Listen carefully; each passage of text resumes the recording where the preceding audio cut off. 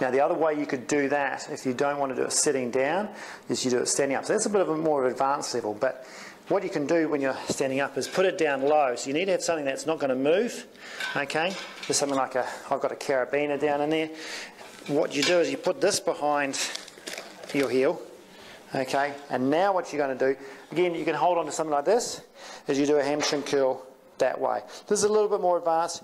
You've got to make sure your knees are together. You try and be upright as possible, and it's straight up into there, okay?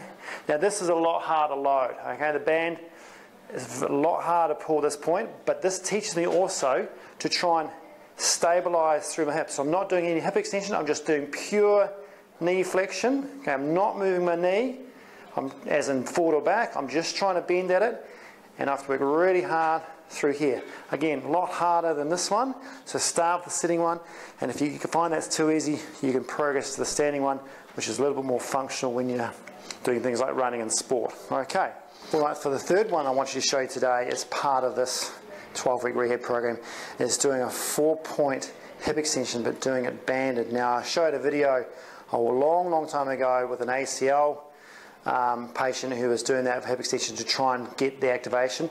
This is when you are now at the point where you need to do some strengthening, but the same rules apply for making sure you don't go into hip extension. I'll show you what I mean. So 4-point, meaning hands and knees, again around the back of the heel. Now I've got 2 bands on here. You could easily just go to 1 band that's thicker, okay, or you can have 2 bands depending on how good your hamstrings are. Now I have this in the opposite hand, okay, so opposite hand, opposite leg, alright. Now at this point here, if I can look in the mirror, I can see what my lower back's doing, so I don't have to have it, you know, I don't want it fully extended, I don't want it round up, I want it neutral, so I can just have a look at that, get my core, my neutral spine, I should say, in the right position, then turn on my core here to keep it there, and I can watch what I'm doing and making sure that when I move my knee and my hip, my back does not move, all right?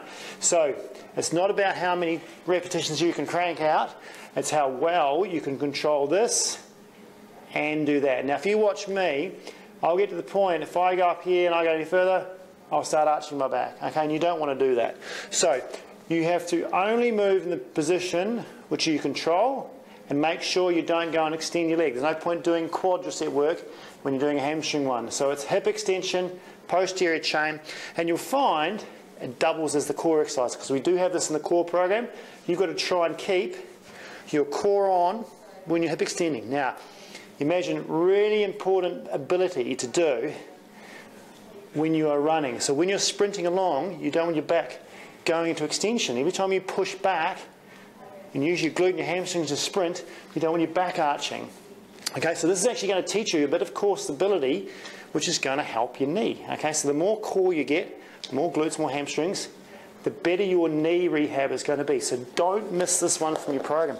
Seems like a silly little exercise, but it's so important for that control between here, your core, and then working that posterior chain on one leg, especially when you're working on things like running and sprinting and sport, where the load is not necessarily heavy like in a gym when you're doing weights, but you have to do repetitive movements and you have to try and keep a stable base. So there's the first 3 for this last remainder. We'll do another couple tomorrow.